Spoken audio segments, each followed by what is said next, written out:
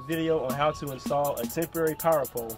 We'll start at the top with our weatherhead. We have an 1.5 inch weatherhead with our number 3 wire coming out. Number 3 is rated for 100 amps, so we have that in here. This is the breaker panel, which we actually put it on a 60 amp breaker, but that will cover enough of what we need.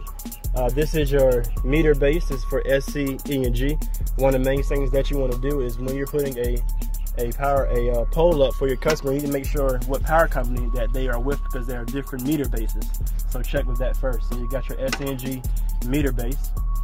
Then you have your number 3 wire that goes from here, from the bottom part of your meter down to your breaker panel. I already closed it up, but the wires come into the breakers. You got your 2 20 amp circuits.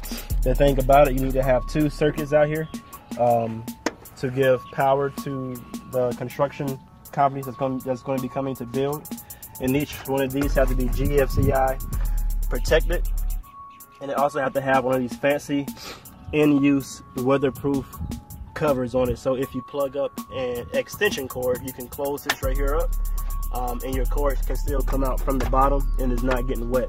Then of course everything that you have to do needs to be grounded. So here's our ground wire, and if you look right here, that's our ground rod. And all you need is a 4x4 post, your wire, your 2 outlets, the GFCIs, and then you need it to be braced. So we got some 2x4s. You notice this right here is very sturdy. It's not really going nowhere, so it can last for the time being. Simple. That's the simple way of doing it. And now we just go pull our permit and call the inspection. There we go. Let's go.